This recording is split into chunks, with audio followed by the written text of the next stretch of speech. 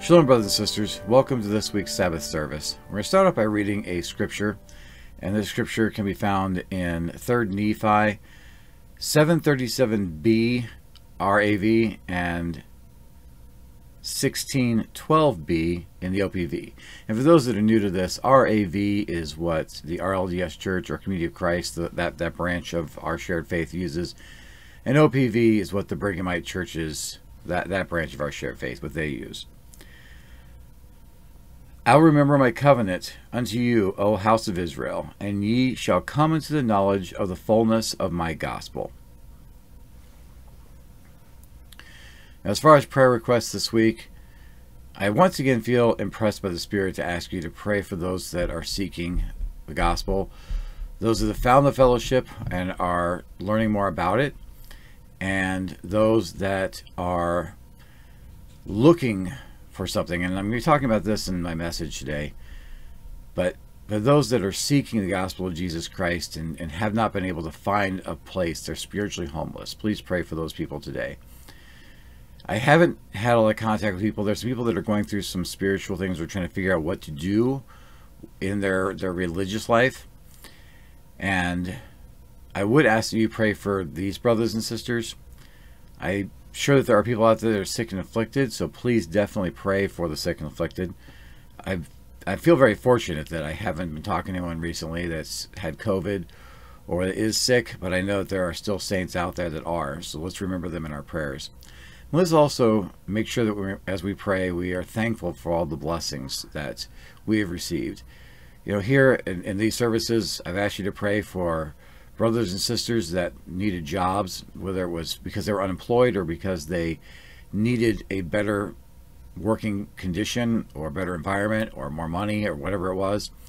And these people were blessed. They were able to find work. People that are feeling lost have found spiritual homes. So the Lord is answering our prayers. So we need to remember, as we're praying, to thank God for the blessings that He has bestowed upon us.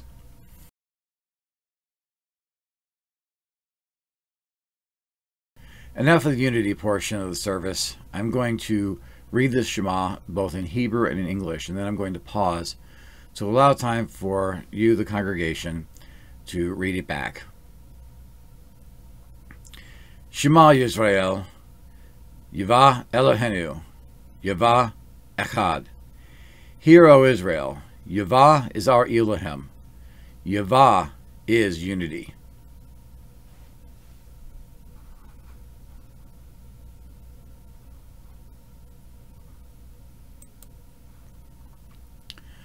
For those of you who watch these videos regularly, you may remember a few weeks back on a Thursday Thought. The Thursday Thought I shared with you was a new direction for the fellowship moving forward. Christine and I had spoken and we had discussed some things, and I shared our conversation with you and talked about how we were going to move forward in Christ as the fellowship of Christ. And I know that these Sabbath services are non-denominational, and I know this, what I'm talking about, this topic I'm about to go over, is a little bit more focused on the fellowship of Christ. So I'm hoping you'll bear with me this week, and you'll be able to take the things that I say in a non-denominational way, because even though we are a non-denominational church, if you will, and I use that term lightly in the modern sense, and even though we are a ecumenical movement for sure, we are still an organization. We still have things to do and things that need to be done, and there are changes being made. And Christine and I had a conversation last night, and we were going over the scriptures I'm going to read to you today, and I really felt impressed by the Spirit to talk to you about these things. And I want you to keep that spirit of ecumenicalism in your mind as I discuss today's topic. Because everything I'm trying to say here, I'm hoping I come across right. I'm hoping that we can speak spirit to spirit. But everything I'm going to try to say today is going to be about the greater Latter-day Saint movement and our part individually and collectively in it. Last night, Christine and I were reading in the Book of Mormon, and I'm going to start in chapter 7, verse 34 REV, chapter 16, verse 10a OPV. And it says, "And thus commandeth the Father, that I, Jesus Christ, should say unto you, at that day when the Gentiles shall sin against my gospel, and shall reject the fullness of my gospel, and shall be lifted up in the pride of their hearts above all nations, and above all the people of the whole earth, and shall be filled with all manners of lyings, and deceits, and of mischiefs, and all manner of hypocrisy, and murders, and priestcrafts, and whoredoms, and secret combinations. And if they shall do all these things, and shall reject the fullness of my gospel, behold, saith the Father, I will bring the fullness of my gospel from among them." So I want to pause there for a minute. I have spoke to so many people from so many different Latter-day Saint denominations. And I can tell you that while I love every branch of our faith, and I love the Latter-day Saint movement, it is a difficult movement to be a part of, especially hearing the stories that people share with me about their testimony of the gospel of Jesus Christ and the battle that they have in themselves between the reality of the churches versus the teachings of the scriptures and the Holy Spirit. And that's why a lot of these people are leaving these churches, at least the ones I'm coming in contact with. If we look at this, it says, the day when the Gentiles shall sin against my gospel. You can't really sin against something unless you are actively knowing what you're doing. So I wouldn't consider this to be, let's say, like anti-Mormon literature, right? I do know that some of those people are just repeating things, lies that other people have said, and others are genuinely trying to share something they believe is true. But at the end of the day, they don't have the fullness of the gospel, and they never had it, because they reject the Book of Mormon. So we can't be talking about our Protestant or Catholic brothers and sisters, or really any other religion. The only people that we're aware of with the fullness of the gospel are the Latter-day Saints. And that means every sect that's out there. So this is a prophecy written long before the Book of Mormon was written, obviously, translated into English through divination, before any kind of Latter-day Saint church was organized, or even before the Lord gave Joseph Smith the name of the Church of Jesus Christ of Latter-day Saints. So these Gentiles here, in my mind, must be those who are Latter-day Saints but are not Israel. And I'm trying to be very careful here, because I do not want to divide us into this us versus them nonsense. I do not like that. I want to read these scriptures, and I want to try to express my thoughts on them in a way that can, instead of being us versus them, is us and us. Because none of us are perfect. So there's going to be a day when the Gentiles shall sin against the gospel and reject the fullness of the gospel, and be lifted up in the pride of their hearts above all nations and above all the people of all the earth. Now, I can only speak from my own background. I came from the Salt Lake City Church, so I have a Brighamite background. And I can tell you that one of the problems I had when I was in that church was I felt like I was being stopped by the church I belonged to from practicing my religion, from practicing Mormonism. I felt like this fullness was rejected because they claimed to have prophets, but there were no prophecies. They claimed to have revelators, but there was no revelations. They claimed to have seers, but they weren't seeing anything. One of my greatest complaints of that church was the fact, I tell this more because it's funny, but a guy asked me one time, we had a really good conversation about that particular church when I belonged to it, and he says, is there anything that makes you uncomfortable about it? And I thought about it for a second, and I answered him honestly, and I said, yeah, I don't understand why it is that we are led by prophets, seers, and revelators, but our parking lots are always too small. And I was being very genuine. There were times when I actually had to go home because I wasn't going to walk 4 blocks to go to church. I just was, hey, you know, if you guys really have the foresight as prophets, Brigham Young knew to make the streets wide enough, you don't know how to make your parking lot big enough for 3 different congregations. You did not plan this very well when you did this. So, and yes, I should have swallowed my pride. I should have walked to church. That is my bad. But in all seriousness, I never really understood why it was that these people, they're supposed to, you know, they're elevated so high, but they were unable to do the things that we were taught they were called to do. It always just bothered me. And when I looked and read the literature, the lyings and deceit that I found there, because I could see the history and I could see how it was being whitewashed, how it was being rewritten to sound innocent when it wasn't. Mischiefs, hypocrisy, murders. Yeah, I mean, Brigham Young actually had something in his version of the temple rituals that said it was a murder oath, that you would pray for the deaths of those that killed the prophets. And, you know, vengeance is supposed to be mine, saith the Lord, not ours. And so that never did strike me as a very Christian or Mormon idea or practice. And there were a lot of Mormon murders. It wasn't just the Mountain Meadows massacres. From what I understand, Brigham Young had his hand in a lot of people being executed, killed, bullied, chased out of town, and even bragged about it because of the fact that he wanted to be in charge. And I would consider that priestcraft. And I will tell you, there were men that I did not sustain in their callings because they had confessed priestcraft to me. I'm not going to get into that right now. But they were in positions of power that were practicing priestcraft. And by priestcraft, I will just say, I mean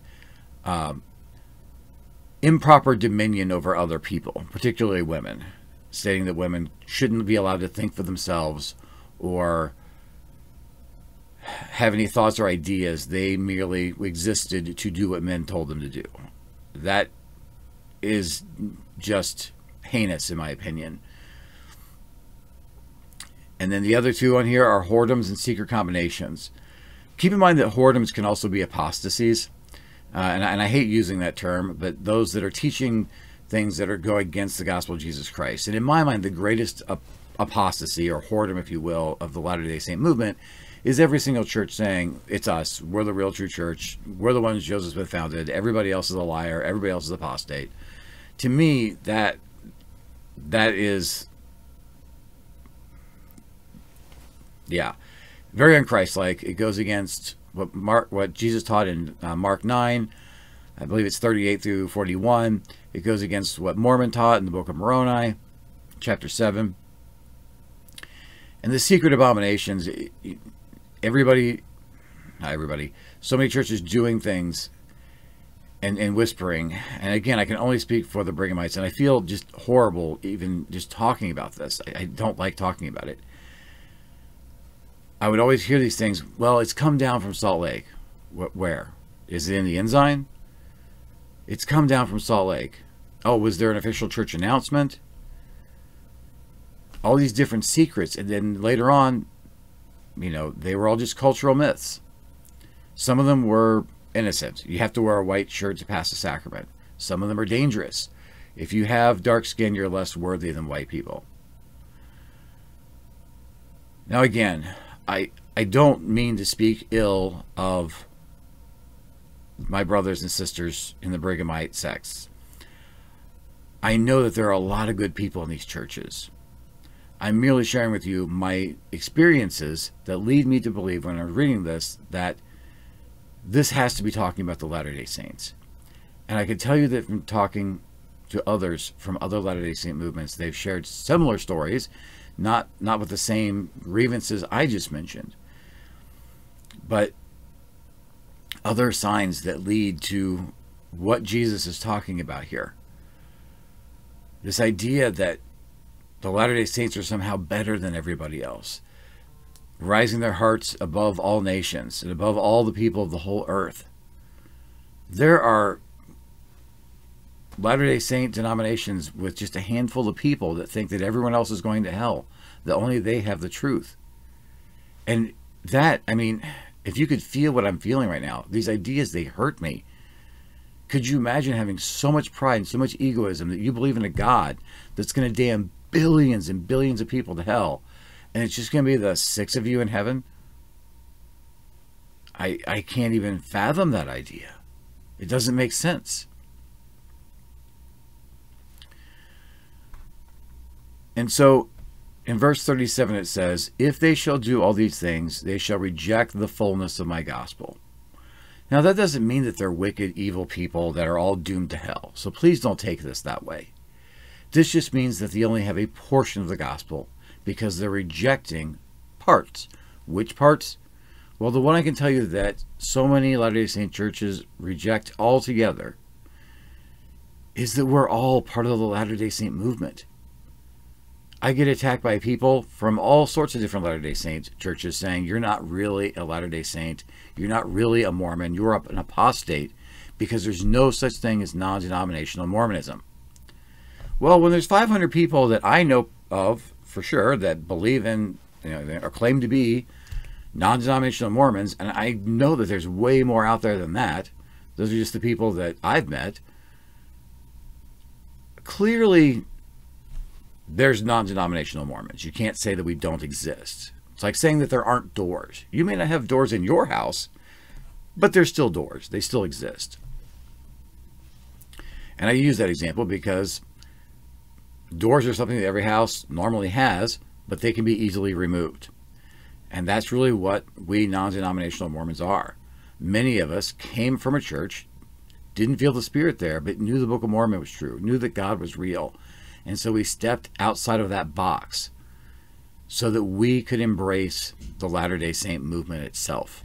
This is the thing that Christine and I talked about that really kind of grabbed us. I mean, this is really what the crux of the conversation was about, the pinnacle of it, if you will.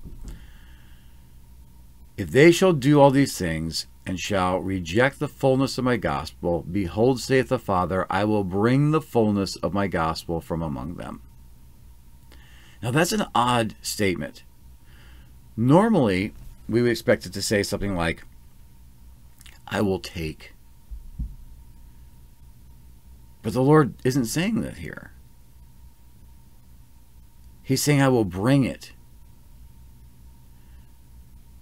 That means it's something leaving the churches, coming out. Who is coming out of the church? What is coming out of the church? We are. Non-denominational Mormons are leaving these churches. We're leaving the Gentiles to be Israel. Now, I want to step away from this particular scripture for a moment to read a revelation that I received that is canon for the fellowship. And this is where we definitely leave the non-denominationalism, and I apologize. I received a revelation about a month or so before the world found out about COVID. And so it was in November of 2019. And November 30th, 2019. And the Lord told me that the days of the Gentile are now past. And in this revelation, starting in verse 20, this is Doctrines of the Saints 2G, by the way. And I'm going to read 20 through 26. The Lord says, who is the house of Israel? Who are my covenant peoples? Notice it's peoples plural, not people. And behold, I say unto thee that these are the people of Israel. These are those of Yashar El, which is Hebrew, the path straight to God. And that Hebrew means straight to God. Okay, 1. These are those that will seek my face and not turn from me. 2. These are they that will taste the fruit of the tree of life, and it shall taste sweet, and these shall not turn away. 3. These are they who shall love the Lord their God with all their hearts, minds, and strength. And this they shall show by their love for their fellow man, and their care for the earth and her creatures. 4. These are they that shall do my works, and shall bring to pass the oneness of the heavens and the earth. And then he concludes by saying, these are they that to whom I shall say, well done, my good and faithful servants. So we have this window, if you will. And I don't think this is night and day. I don't think that every person that is counted as Israel, because we are saved by the grace of Jesus Christ, is immediately seeking the face of God and never turning away. We may have our bad days. The thing is that we keep coming back. We keep accepting that teshuvah. You know, we taste the tree of life. It tastes sweet. Again, we may turn away, but we come back.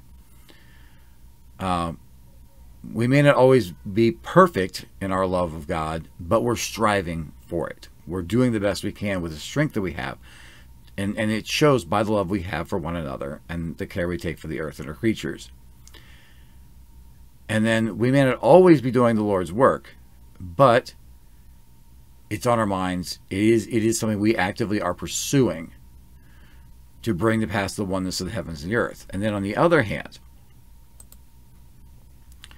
going back to the Book of Mormon, we have the Gentiles. We have Israel and we have Gentiles. It's one of the questions Christine asked me yesterday. You know, what's a Gentile? What is Israel? So I'm bringing up our conversation from last night. The Gentiles are those that sin against the gospel. Maybe not constantly, maybe not in every way, but they do. They reject the fullness of the gospel. They're lifted up in pride and egoism. They think they're better than all nations and all people above the whole earth. They lie. They're deceitful. They're up to no good. They're hypocrites, murderers. They practice priestcraft, whoredoms, and secret abominations. Now, this doesn't mean that every single person that isn't all the way over here is instantly bad. It could just be that there are people that are rejecting the fullness in any one of this list. So the reality is that, you know, it's a gray area between black and white here. And the question then becomes, as we're growing in grace, are we truly saved so that we're more on this end most of the time? Or are we superficially pretending, in which case we're more over here most of the time? It comes down to what's in your heart. Why are you doing what you're doing? Because we're all imperfect. We're all going to make mistakes. But if we have Israel in our hearts, then the reasons behind what we do are going to be aimed towards those four things that the Lord told us in the Doctrines of the Saints. But if our hearts are closed and more towards our egoism and our pride, then we're always going to be, the reasons for what we do are always going to be around, have something to do with the list that Jesus gave us in the Book of Mormon. What does this have to do with anything? Why am I talking about this? Well, a couple of reasons. One, I want you to know that you are called. You haven't just decided to leave wherever you are and wander in the wilderness aimlessly. You were called out, because this says, I will bring the fullness of my gospel from among them. And I will remember my covenant, which I have made unto my people, O house of Israel. I will bring my gospel unto them. And a lot of people, when they leave their churches, they're confused. What do I do? Where do I go? I've been told my whole life who I'm supposed to be and how I'm supposed to be. Now what? And in the fellowship of Christ, we tell you, now's your opportunity to get to know God personally so that you can receive those answers from the Holy Spirit. Joseph Smith did not teach that the church was supposed to be led by the Holy Ghost. That's the first comforter. That's the beginning stage. The call to an apostle, your true apostleship, your true calling is known when you have seen the risen Jesus Christ and can testify the world of this fact. You know a true apostle because they are living their life, as Oliver Cowdery said, in such a way that they will be able to see the physical resurrected Jesus Christ. And you can be called as an apostle and be striving, and that's fine. The grace of Christ will cover you. But true apostleship happens when you've actually had that revelation, when you've actually seen Jesus Christ. And that's not just for apostles that are in a calling of a quorum of apostles. Joseph Smith taught that that's the goal of every Latter-day Saint. All of my life, whenever people ask me, what's the difference between Mormonism and every other religion? I would always say, Christian churches are great. They tell you to follow Jesus Christ. Mormonism is different because we tell you to find him. It's not that you're a doubter like Thomas that has to see him. It's that your faith is so great that you're working towards actually seeing him. And if you know anything about Kabbalah, that is the same, Kabbalah has the same goal. You're doing everything you're doing so that you can reach the orchard, so that you can get back to Eden, so you can walk with God once again. Kabbalah and Mormonism, they are the same thing because they're both trying to lead us back to God literally, not in some metaphysical way.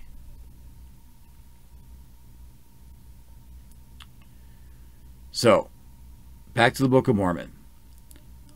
I will bring the fullness of my gospel from among them. We are called.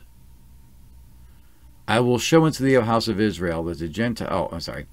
I will remember my covenant which I made unto my people, house of Israel, and I will bring my gospel unto them. So we're called out into the wilderness, and there we will receive the gospel. And I will show unto thee, O house of Israel, that the Gentiles shall have no power over you. That sounds familiar.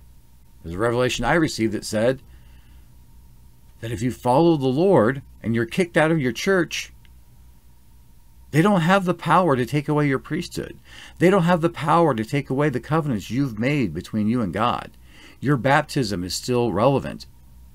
Your priesthood power is still active. They don't have power over us anymore after we leave. We are fully in the hands of God. And in this moment, our hearts are open, our minds are open, and we have the ability now to properly receive the fullness of the gospel. And what is the fullness of the gospel? It's love. I know there are people who get sick of hearing me say that, but that's what it is. How do we know we're Israel? Because we love the Lord. Because the things we do show that we love the Lord. We love our fellow man and we care for them as a sign of who we are.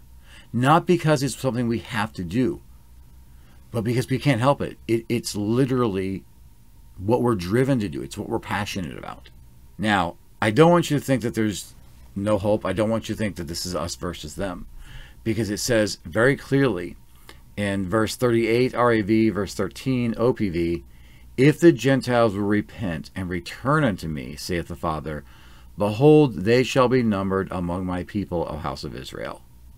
I will not suffer my people who are of the house of Israel to go through among them and tread them down, saith the Father. It's not our job to put these people, these churches, however you want to say that, in their place. That's the Lord's job. We do not judge them. We love them.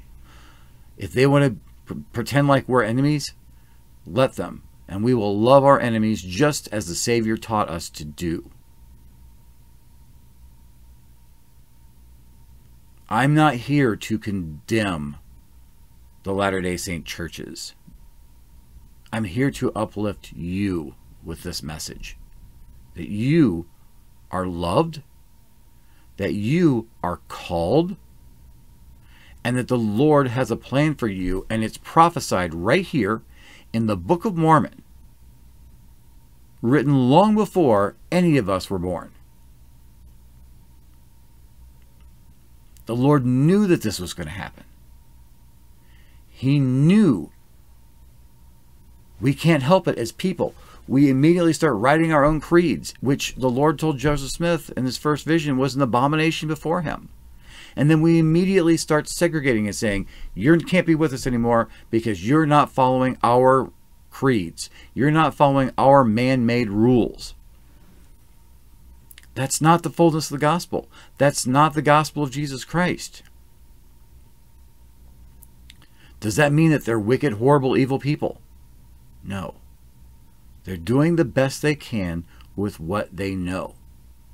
And therefore, as Israel, what we know to do is to love them where they are, accept them where they are, and pray for them. As an ecumenical movement, our goal is for all churches to work together as one in Christ. What makes the Fellowship of Christ, the Church of Jesus Christ and Christian Fellowship, so unique? We don't call apostles to go out and do missionary work to raise up the Church of Jesus Christ and Christian Fellowship. No. Apostles are called to help bring the churches back together. That's their mission. Who is it that the apostles were sent to in Jesus' day? The Jews. In the Church of Jesus Christ and Christian Fellowship, apostles aren't called to go and build up and fill seats in the Fellowship of Christ. They are called to help bring the churches together, to encourage people to work as the Church of Jesus Christ of Latter-day Saints in Salt Lake City and the Strangite Church of Jesus Christ of Latter-day Saints and Community of Christ and.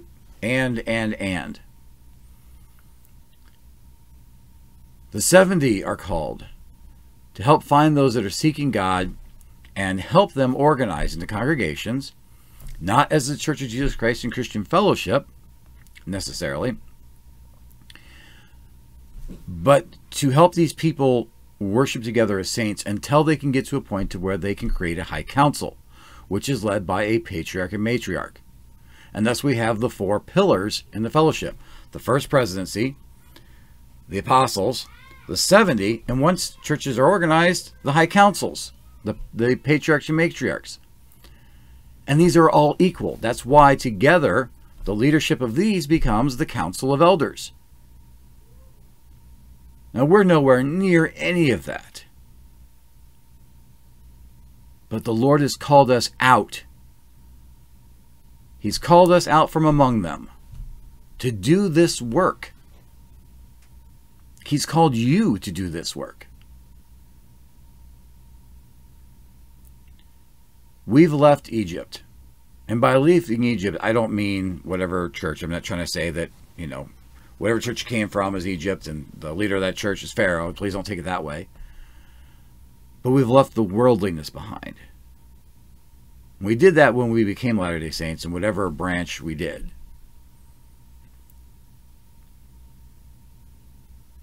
We had to wander around in the wilderness. But the Lord did bring us to the mountain of God. And there we did receive the Holy Ghost.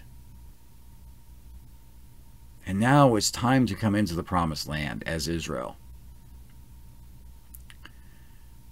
Satan would tell us it can't be done. Satan would tell us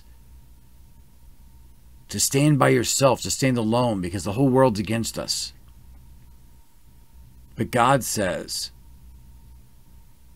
that we can do this, that we are called, that there is a work to be done.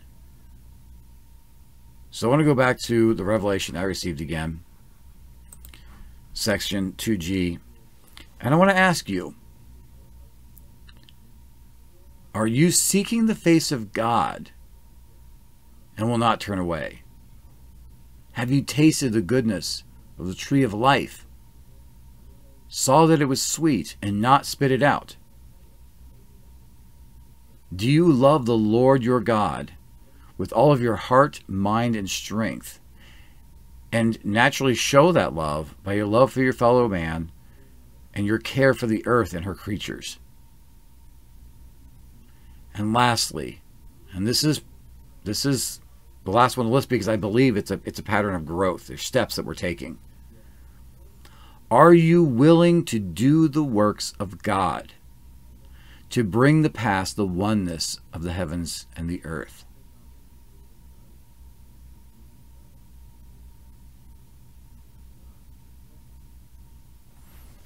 Protestants do this thing that they call an altar call. And in that altar call, they'll say, anybody that wants to come to Christ, that feels the Holy Spirit today, come up here and we'll bless you so you can be saved. Brothers and sisters, the majority of people I've met and I've talked to are seekers because they've already been saved. The problem is just they're having trouble dealing with the demons in their lives, the questions that they have about themselves, and the person that their churches have told them they're supposed to be. So I don't really feel impressed by the Spirit to call you to come to Christ. Because if you're listening to my voice, there's a very good chance that you already have been called to Christ. And if you haven't, then please come and see. But those that have, my altar call, if you will, today is, come and do.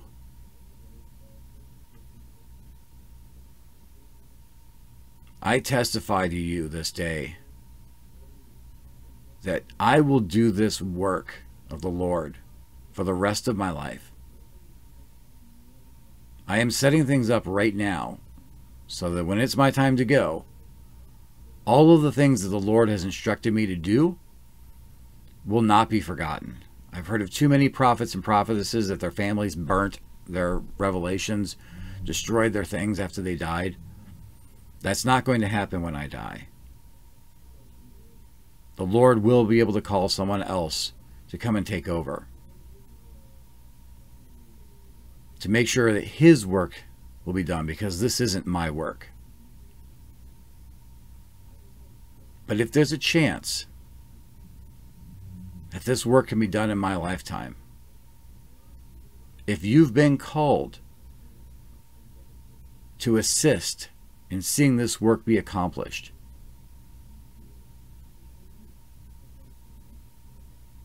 if you've come and you like what you see,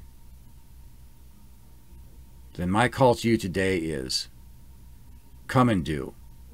The Lord needs you.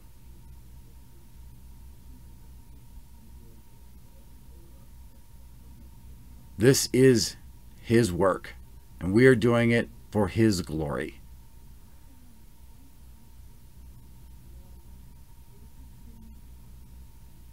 We're not doing this to tear down anyone or anything, but to build up people just like you. People who have been let down or let go or kicked out, whether literally or emotionally, from their churches.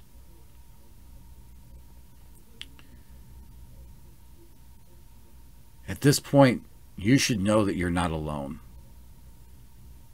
But I hope that today, in the scriptures I've shared with you, in this message, you've seen that you're not only not alone, but you're called, that you're needed, that you're welcome here, and that there is a work to be done.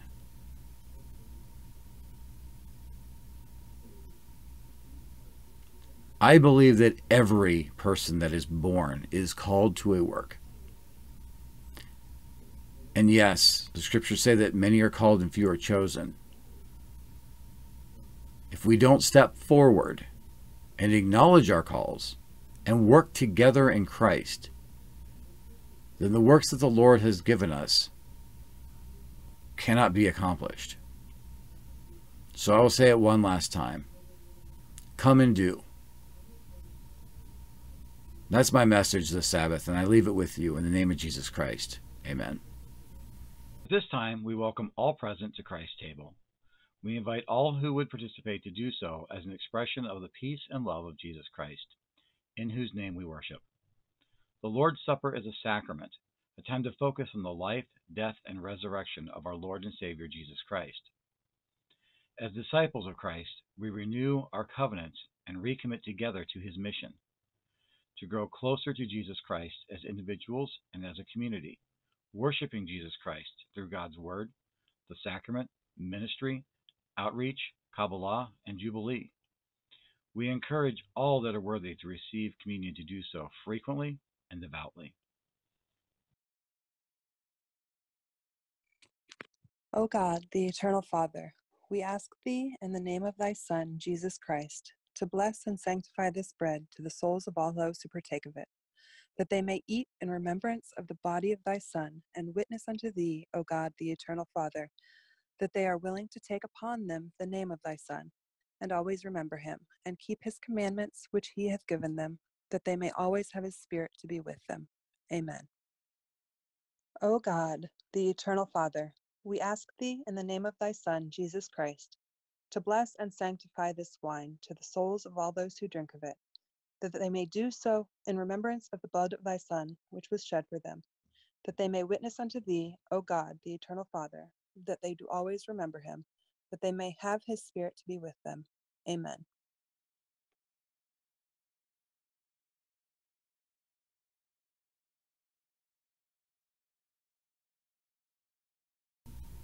Thank you for sharing your time with us to worship so that we can worship together as one in Christ. I do ask that you please share this video as you feel impressed and moved by the Spirit to do so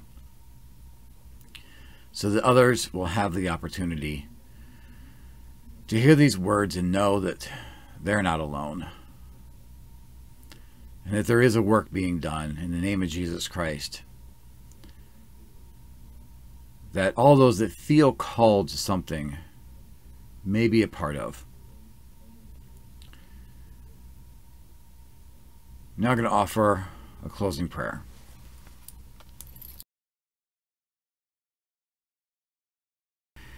Elohim Shaddai, we bow our heads at this time to thank you for all of your blessings, all of the opportunities that you provided us, for the technology so that we can speak mouth to ear, and also for your Holy Spirit so that we can speak spirit to spirit. We thank you for the restored gospel of Jesus Christ that you've given us through the prophet Joseph Smith and others. We thank you for the revelations that we've received to help us know that we're not alone, and that you do have a plan for us. We thank you for the grace that your Son Jesus Christ provides for us, to make up for our inadequacies and offer us a way home, so that Teshuvah is available to all. We ask you to please soften the hearts of those that would fight against us, that they will see thy Spirit in us as we move forward in faith. We ask you to please soften our spirits and strengthen us as we do our best to love all Latter-day Saints and strive for unity of the saints, that we may be one in purpose, even if we are not all one in theology. We thank you for the scriptures that help us to know your words, but more importantly, the Holy Spirit that helps us to understand them. We pray that all those that have been called will hear this message today and feel it,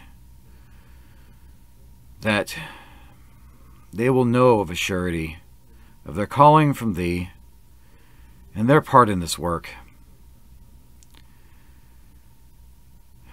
And if it is not time yet for your words and your works to go forth, then we ask that you please preserve the things that we are doing and protect them, to ensure that when your time is right, that all things will be done in a way that is pleasing unto you. All of this is done for you and in your name and in the name of your Son, Jesus Christ.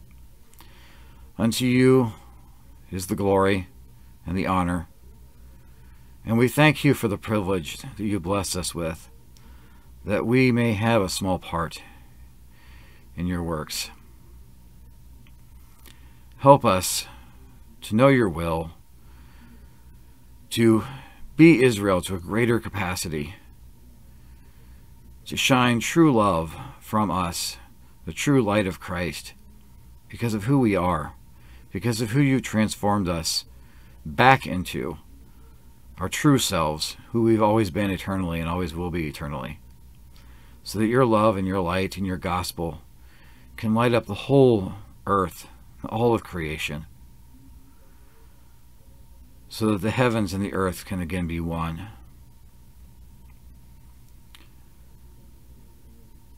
We thank you again for all your blessings.